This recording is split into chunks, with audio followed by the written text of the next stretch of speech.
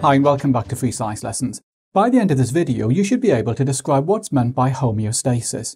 You should then be able to describe the importance of controlling temperature, pH and water potential. Okay, I'm showing you here an amoeba, which is a single-celled organism, and we find amoeba in ponds. Now, single-celled organisms such as amoeba are directly affected by any changes to their environment. For example, if the temperature or pH of the water changes, then this will directly affect how the amoeba functions. Okay, I'm showing you here a human, and humans are multicellular organisms. Now, in multicellular organisms, the conditions that the cells are exposed to are tightly controlled. Scientists refer to these conditions as the internal environment. For example, in the case of mammals such as humans, the cells are surrounded by tissue fluid, and the pH, temperature and water potential of the tissue fluid are kept within strict limits. Now, the maintenance of a constant internal environment is called homeostasis. However, a key idea you need to understand is that internal conditions will always vary slightly around optimum levels. I'm showing you here how the pH of the tissue fluid can vary over time. The normal pH of tissue fluid is around pH 7.4. However, notice that the pH is sometimes slightly higher or slightly lower than the optimum value. Scientists call these fluctuations in internal conditions a dynamic equilibrium, and the purpose of homeostasis is to ensure that these fluctuations in the internal conditions are kept within narrow limits. Because of homeostasis, any changes in the external conditions faced by an organism have a very limited effect on the cells.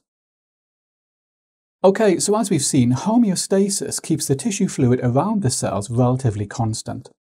Now, three key factors that are controlled by homeostasis are the pH, temperature and water potential of the tissue fluid, and you need to be able to explain the importance of these factors. We're going to start by looking at pH and temperature. I'm showing you here the structure of a key enzyme in glycolysis, and remember that glycolysis is the first stage in respiration.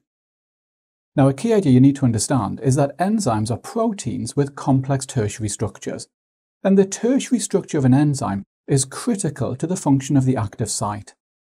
Tertiary structure is strongly affected by pH. If the pH fluctuates from the optimum, then the tertiary structure can change, and this could mean that the active site can no longer bind to the substrate effectively. So changes in pH can have a negative effect on enzyme function. Enzymes are also strongly affected by temperature. Enzymes function at their fastest rate at the optimum temperature. If the temperature falls below the optimum, then the rate of reaction will fall.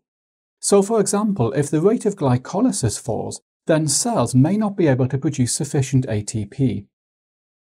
And if the temperature rises above the optimum, then enzymes may be denatured and stop functioning altogether.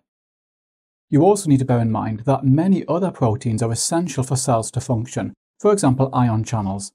And again, these will be affected by temperature and pH. So for these reasons, it's critical that changes in either pH or temperature are minimized.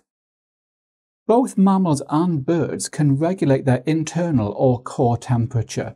And because of this, we find mammals and birds in a wide range of habitats. This includes deserts and the polar ice caps. And we'll be looking at thermoregulation in later videos. Okay, now another parameter that must be controlled is the concentration of glucose in the blood and tissue fluid, and there are two reasons for this. Firstly, the concentration of glucose is one of the factors that determines the water potential of the blood and the tissue fluid. If the water potential of the tissue fluid changes, then water can move in or out of cells by osmosis. For example, if the water potential of the tissue fluid increases, then water can move into the cells, potentially causing them to burst. And this could happen if the concentration of glucose in the blood were to fall significantly. If the concentration of the glucose in the blood increased, then the water potential of the blood would fall. And in this case, cells could lose water, causing them to shrink. So the concentration of glucose in the blood is kept within a narrow range. The second reason is that glucose is used by cells to release energy via respiration. So it's important that the concentration of glucose is kept at a relatively constant level. And we'll be looking at how the blood glucose concentration is regulated in later videos. In the next video, we look at negative feedback.